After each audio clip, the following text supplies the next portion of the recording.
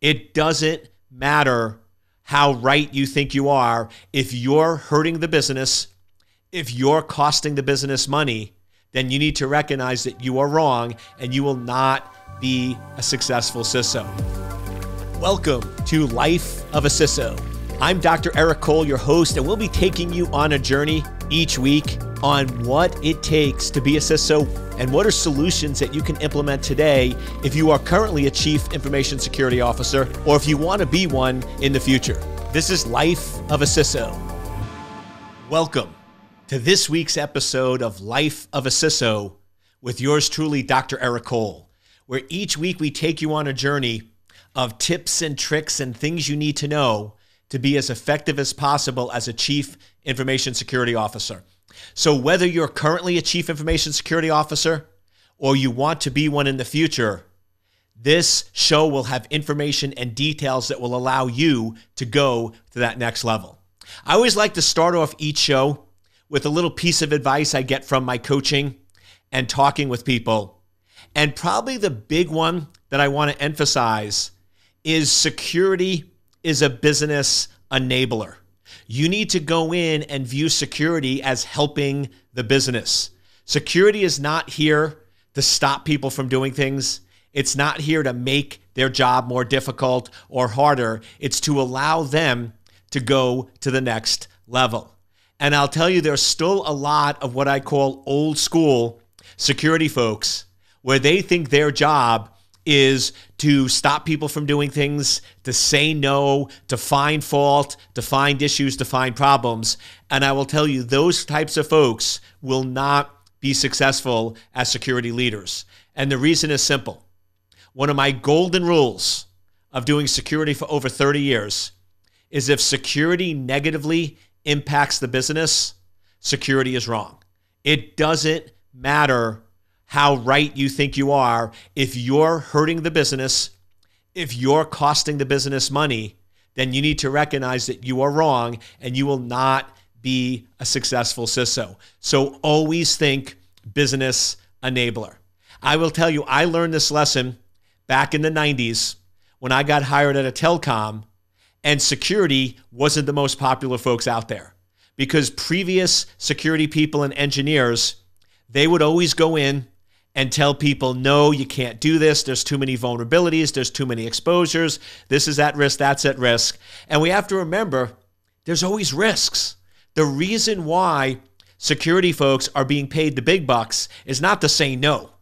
I can hire anybody to sit in a meeting and say no. It's the creative mindset. It's the creative mindset of a CISO to come up with solutions to even the most complex problems. So when I took over, I sat down with my staff and I told them two rules. One, if anybody comes to you with a new project or a new idea, you don't shoot it down. You don't say you can't do it. You don't say it's too big a risk. You say, excellent, let's look at what you're trying to do and let's come up with a solution that has the functionality you need and has the appropriate level of security for the organization that we're trying to implement it at. And that was the first rule. The second rule, because these were really smart folks, many of them came from engineering and program management backgrounds, I said, if you get put on a project, even though you work for security and your job is to minimize risk and make sure that the system has an acceptable level of risk based on the environment it's deployed in and the data that's supporting, I want you to do anything possible to make the project successful. Anything that's required. If you need to stay late to help them configure routers or switches, if you need to stay late or come in early to write documentation, I want you to do anything possible because I want to get the reputation that when security is involved with projects, they are successful and come across the finish line. And it's interesting because 4 years later, I'm sitting at my desk and I get a call from the CEO. And he goes, Eric, I'd like to see you. It's like, great. At first, I was a little nervous, but then I said, wait a second. If I did something wrong, I was canned, I don't think the CEO would call me up. So he says, Eric, I just want to ask you a question. We recently had a meeting, and I said, I want to know all the projects that have been delivered under schedule and under budget. So essentially on time and for what it was originally bid for. And I want to find out what was the commonality of all those projects. And he said, honestly, it surprised me. Only 37% of the projects in our company were actually delivered on time and under budget. All the others went over budget and over schedule. And the only commonality that we can find of those 37% of those projects that were successful was that security was actively involved. All of the other projects that went over budget and over schedule, security wasn't involved with those projects. And they sort of smiled and said, what's your secret? And I told them, I said, first, business security is a business enabler. When I work in security, the job is to make the business successful. We never want to hurt the business. We want to help the business. I said, second, I know that when I took over, security was negatively viewed in the organization and was often viewed as a roadblock. I wanted to change that.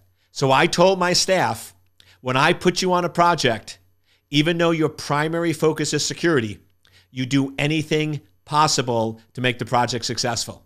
And I would urge that if you want to be a CISO or you're currently a CISO, to adapt those two rules with your team. Be a business enabler. Start with yes and look at how to do it with an appropriate level of security and managing risk. And two, do anything possible to make the projects successful.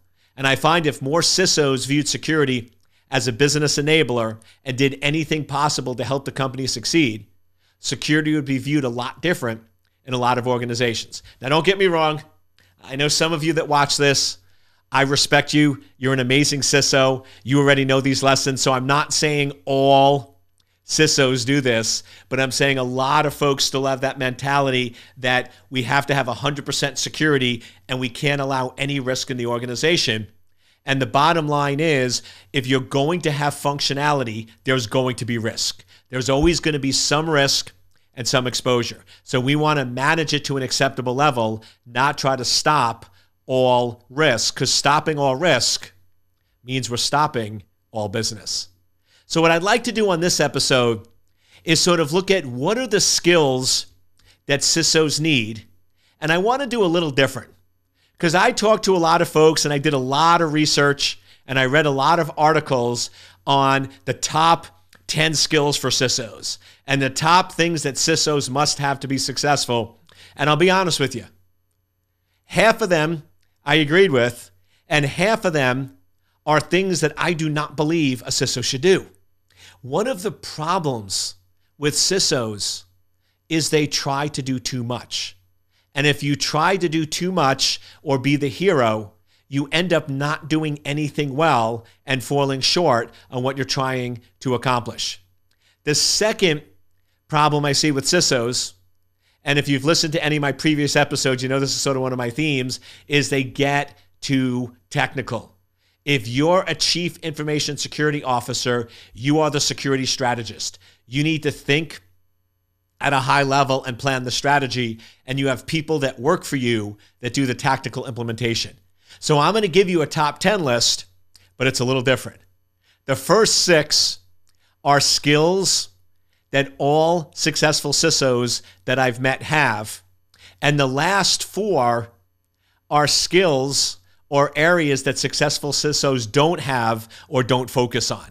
So I'm going to present the list a little differently on the do's and don'ts to be a successful CISO. So the first thing a successful CISO must have, in my opinion, is communication and presentation skills. You must be able to effectively communicate. And what I mean by that is understanding your audience and being able to adapt effectively. I often hear people say after I speak, they go, "Are you multiple people?" Because I was at a recent event where I had to give 3 different presentations. One was to end users, one was to security engineers, and one was to executives. And I had somebody who sat in all 3 presentations and goes, "Eric, you were a different person in all 3. And I said, because I had to adapt my communication style. If I built a presentation and I tried to give it for all three different audiences, it wouldn't have resonated with any of them. When you're talking with users, the way you communicate to them is you need to make it personal. You need to go in and show how this is going to help protect them, their family, and their personal finances, because that's what end users ultimately care about. So when I'm talking to end users, I'm going to make it very, very personal to show them how to make their family and themselves safe online. When I talk with technical security engineers, they care about how can they do their job more effectively. How can they be more efficient in their skills? What are tips and tricks that allow them to catch the adversary, control the damage, and minimize impact to the organization? So I'm going to give a completely different presentation to them.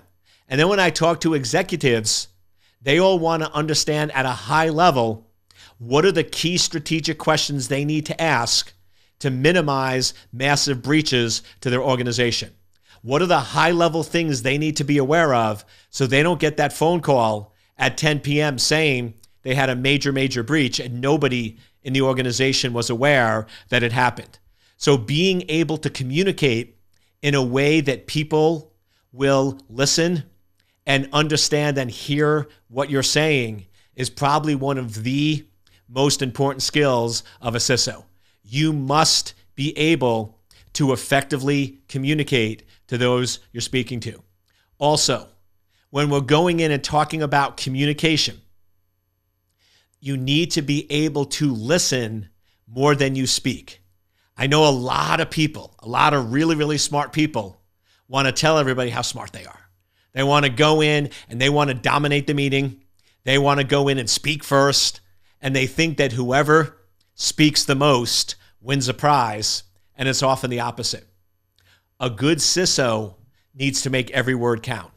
You need to listen to everyone else, ask questions, gather all the data and information, and then effectively give recommendations. One of the things I often hear from executives is when they talk with the security folks, they don't understand the problem. I just had a CFO go, Eric, we have this brilliant security engineer that we want to potentially make the security officer, but whenever I talk to him, he doesn't understand the questions I'm asking.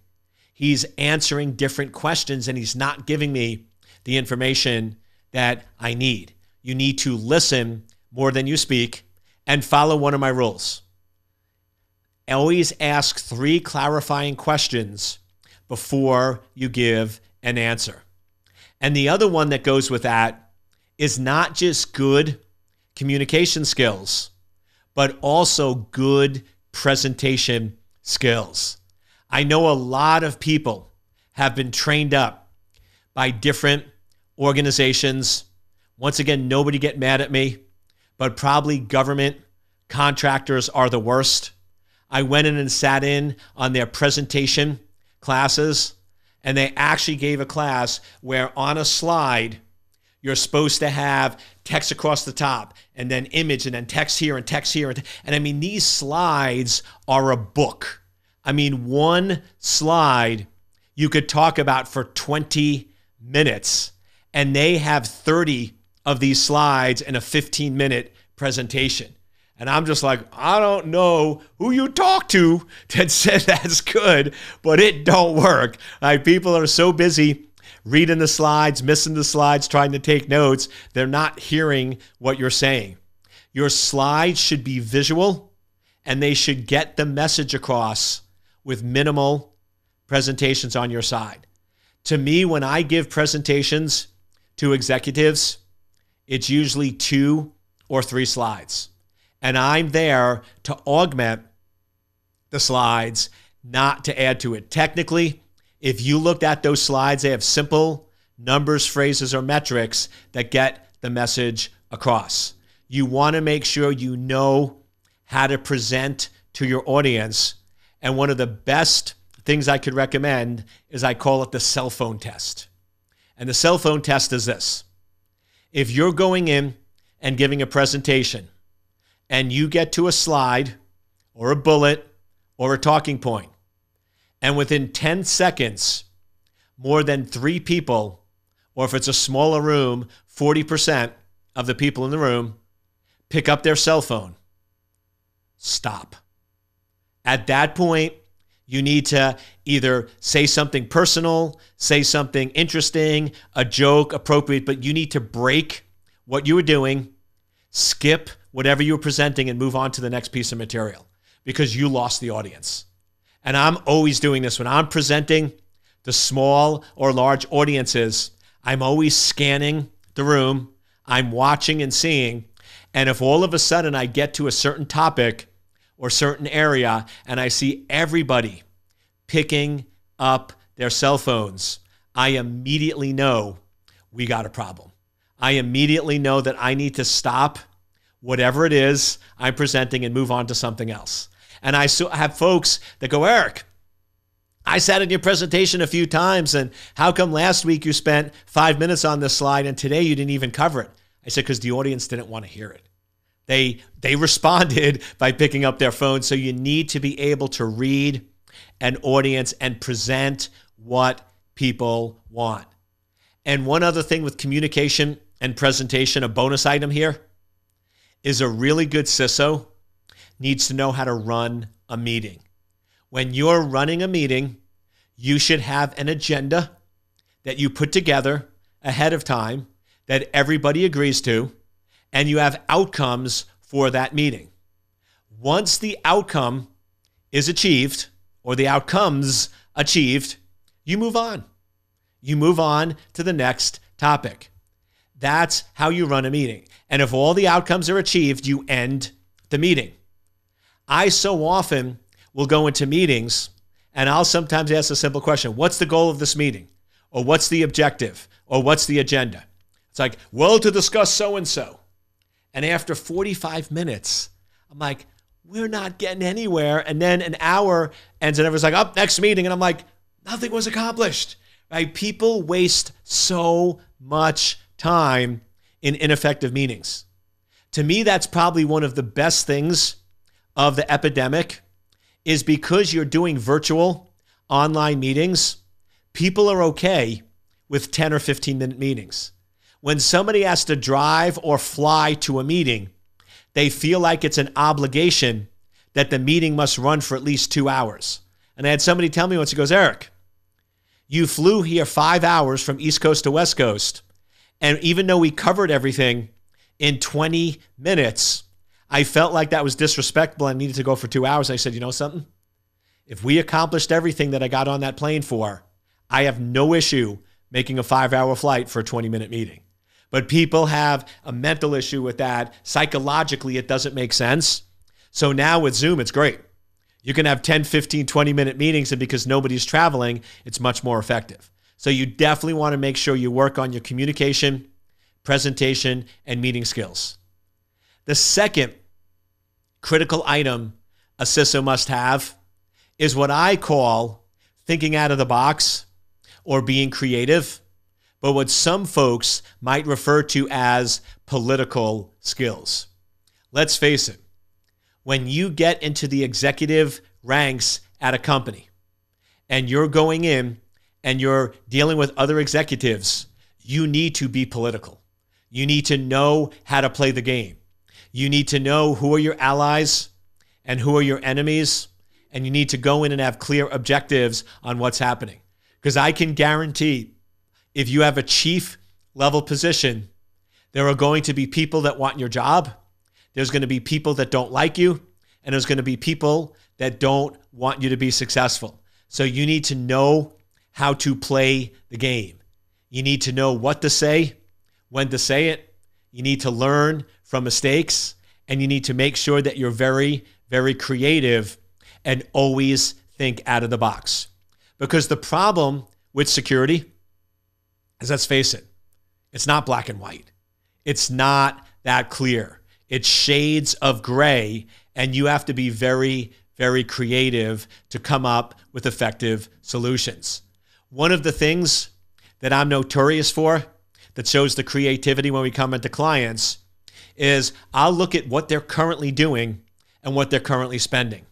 And today we have a lot of our clients that are spending significant amount of money on managed security providers or services or things that are not being very effective in terms of helping to make the organization secure.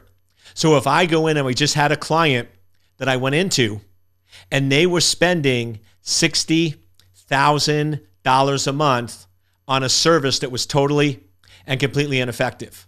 So I went in and said, listen, if you give me that $60K, I will revamp your entire security program. I will go in and give you metrics, and I will make you more secure, and you don't have to spend a penny more. And what I did was I stopped the ineffective contracts, got rid of the tools that weren't being used, and I reused that $60K in a much smarter manner.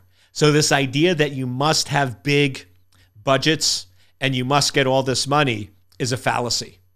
And that's probably a bonus skill of a good CISO, is learn how to be very effective with budgets. You don't need a big budget to be an effective CISO. You just have to be smart and creative on how you use those resources. And that takes us to the third critical skill of a CISO. You must understand the business and have an understanding of finances. Now, I'm not saying you need to be a chief financial officer. I'm not saying you need to be able to create balance sheets. I minored in business, but I'll tell you, and I know whatever you add to the left side, the right side, I remember some of that basic stuff. But if you had me go in and want to create balance sheets and profit and loss statements and things like that, I couldn't do it. But I'll tell you, every client I work for, I know their business, I know their profit, I know their revenue, and I know what products or business units make the most money for those clients. Because if you don't understand the business, you don't understand the finances, and you don't understand where the company is making money, how can you go in and determine an effective security budget? Is $1 million an effective budget? Well, I know with some businesses, if I went in and I said, I want to spend $1 million on security, they would laugh me out the door because their entire profit for the year is $700K. If they're making $700K profit and you want to spend $1 million, not only are you using up all their profit, but you're putting them negative $300K. Right? That's crazy. If you don't understand the business and the finances, you won't know how much to spend. On the other hand, when I was chief scientist at Lockheed Martin, if I went to Bob Stevens, the CEO at the time, and I said I only want $1 million to spend on security, I also would have been laughed out of the room, because at a company that's multi-billion dollar, they spend $30 to $40 million on security. So you must understand the business and understand the finances to make sound recommendations. The fourth one is strategic planning. You need to go in and put together an effective plan that can withstand all of the different things that happen from a cyber security standpoint. One thing I see is many CISOs are very reactionary. As soon as something happens, oh, we need a new AI tech. And then as soon as something, we need this, we need this, we need this. And they don't have a yearly strategic plan with a clear budget. Or if they did, they completely blow it away because every month they want something new. Every month there's a new shiny object. Every month there's a new problem, there's a new issue. Putting together a robust, effective cybersecurity strategy is not easy. It takes a lot of time, it takes forward thinking, and it takes some creativity. But if you do it correctly, your strategic plan should be able to last for at least 12 months. It should be able to withstand all of the crazy changes in attacks, threats, and the security industry because you thought out all the different risks to your organization. At the end of the day, cybersecurity is all about understanding, managing, and mitigating risk to your critical assets. So if you understand what your critical assets are, where they're located, and what the key business processes are, you should be able to create a strategic plan that is sound and can withstand the test of time and be good for at least 12 months in your organization. 5, the fifth one, be willing to ask for help. You don't need to be Superman or Superwoman. You don't need to be the Lone Ranger. You don't have to do it yourself. So many CISOs want to be that hero. They want to be that person that solves world hunger, and they won't ask for help. Once again, back to number 2, have political skills. You won't survive. You must have a team around you. You must have support from other executives, and you must be able to ask for help when and where needed. A successful CISO has a very, very close relationship with legal. They have a very close relationship with finance, and they have a very close relationship with IT. And they meet with those folks on a regular basis, and they're not afraid to ask for help or ask for support. You can't do it alone. Another way I could go in and say item 5 is a really good CISO knows their swim lane and tries to stay in their swim lane. I was coaching a new CISO, and this person was really, really smart. The problem is they were doing so many other factors. They lost their IT director, so this CISO now wanted to take on all the IT problems. They lost their director of programming, so this person wanted to take on all that. And they were so busy trying to build the kingdom and solve all the world's problem that they totally missed focusing on security and ended up losing their job. Know your swim lane.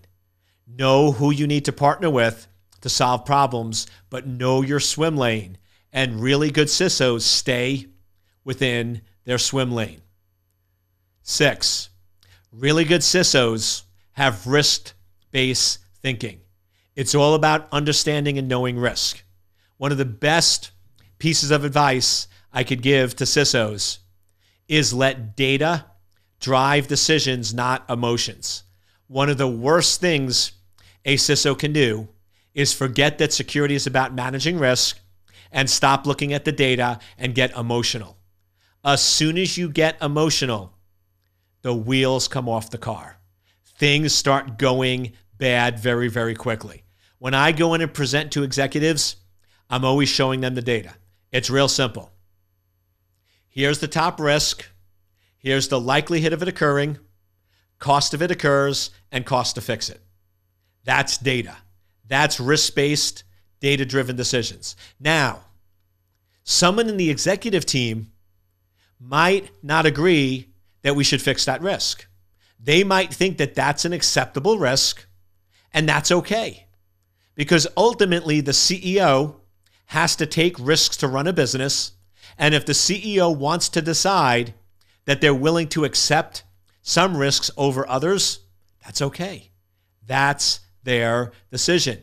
But nobody ever debates on the numbers because factual numbers are factual numbers. Now, if I went in and I didn't have the data and I said, these are the top risks because I know that there's different attack vectors and it really bothers me and I'm very concerned about this and I know deep inside that these are really important things and we must do that. They could argue with me all day long. Well, we don't agree. We don't think it's important. And that's where you get yourself into trouble because emotional-based decisions have no foundation, can get argued. And when you are known for being very, very emotional, you lose faith and trust very quickly. Really good executives let data drive decisions and they don't get emotional. Really good CISOs let data drive their risk-based thinking and they focus on what is the risk, likelihood of occurring, cost if it occurs, and cost to fix it. So if you want to be the best in the world Chief Information Security Officer, focus on 6 things: communication and presentation skills, political skills or thinking out of the box and being creative, business and financial understanding, strategic planning, asking for help building a team and staying in your swim lane, and having risk-based thinking and let data drive decisions and not emotions. Now, there's 4 things that a good CISO shouldn't do. These are the 4 things that derail really good CISOs. And once again, not everyone agrees with me because I've read a lot of articles where these 4 are included in a good CISO, but I completely disagree, and I'll explain why. And once again, I love comments from you. So either post comments to this video, or you can send me an email at ecole@secure-anchor.com, and I'd love to hear from you. The 4 don'ts, the 4 things that I find get CISOs into a lot of trouble. The first one is a CISO shouldn't be focused on incident response. You should have somebody reporting to you that does that. You should have a lead incident response person that reports to you and you report to the executives. But you shouldn't be managing and running incident response teams. An incident response lead is a full-time job. You are training, you are constantly learning skills, you are working as a team. If you are a CISO and you try to also be the lead of incident response, you are spreading yourself way too thin and you are not going to be effective. Incident response reports to the CISO, but it's not the role of the CISO. Regulation and compliance. Now, yes, you should understand what the basic regulations are. If you process credit cards, you should understand the laws and regulations. But that's not your job. You're not a lawyer. I had a CISO once that said, "Oh, I'm taking some legal classes." I said, "Why? Don't you have chief legal counsel?" And they said, "Yes." I said, "Use them. Build a team around them." But you have enough to do worrying about cybersecurity, and chief legal counsel has enough to do worrying about law. Don't try to do other people's jobs.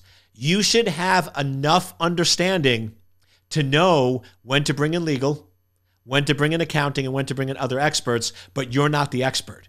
You just have a team that's built around you. Don't try to be a one-person show. That's going to get you in a lot of trouble. Third, don't. You're not a pen tester. Pen testing is tactical. Pen testing is a very advanced skill. Pen testing is a full-time job. Now, once again, if you're a CISO, you might hire pen testers. If you're a big enough organization, you might have pen testers working for you, but you're not a pen tester. That's the first indicator that a company put the wrong person in charge. If you have a CISO says, "I can do the pen test," you're still in the technical world. Remember, good CISOs are strategy, not technical. And the last one is program management. Now, you should understand program management. You should know what a good project looks like, but a good CISO should have a PM right next to them. That's one of the first positions I recommend a CISO hire. Even if you have a small team, a good chief information security officer should always have a program manager reporting to them, managing, tracking all of the projects and deliverables that are under cyber security. So just to summarize, the 4 things a CISO shouldn't be doing is running an incident response team, worrying about the details of regulation and compliance, doing pen testing, and managing all of the programs under their department. So if you go in and work on the skills you do need and work on the skills you don't need, because one of the things that CISOs often tell me is, "I wish I had more time." Having more time is not the issue. Using your time more wisely is. So focus on communication, political skills, business, strategic planning, knowing your swim lane, and risk-based thinking. Focus all your energy on improving those skills, and don't worry about incident response, regulation compliance, pen testing, and program management. And if you focus on what you need to do and not on what you shouldn't doing, you will be a very, very successful CISO. I hope you enjoyed this episode of Life of a CISO. I'd love to hear from you. Please drop a comment below. Let me know what you think. Let me know if you'd like to episode on a different topic, or you can email me, at secure-anchor.com. And until next week, remember, let data drive decisions, not emotions.